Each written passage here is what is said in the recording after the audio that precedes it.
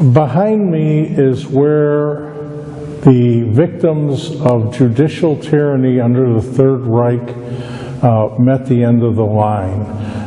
In the beginning, they essentially cut the victims' heads off with an axe, but for the Third Reich that wasn't efficient enough, and so they got themselves a guillotine, and they used the guillotine, and it wasn't fast enough for the people who resisted National Socialism.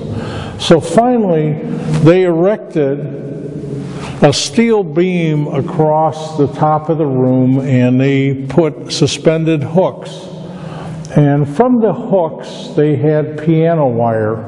And what would happen is that people who were sentenced to death by Judge Roland Freisler, their hands and feet were bound, and they were standing, and two men would lift them up, and a third man would be on a little scaffold, and he would lower a wire around their neck, and then they would just kind of let the man drop just a foot or so, and he would dangle and strangle horribly for a very gruesome death. And many of the executions in this room were filmed, and the men that had to film them became sickened and would have to be replaced.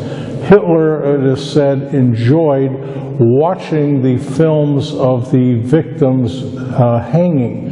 And what did they die for? Passing out leaflets, saying something that was anti-National Socialism. These were politically conservative people and a lot of good, honorable military officers that did not believe in the absolute, total destruction that Hitler was doing to the human race.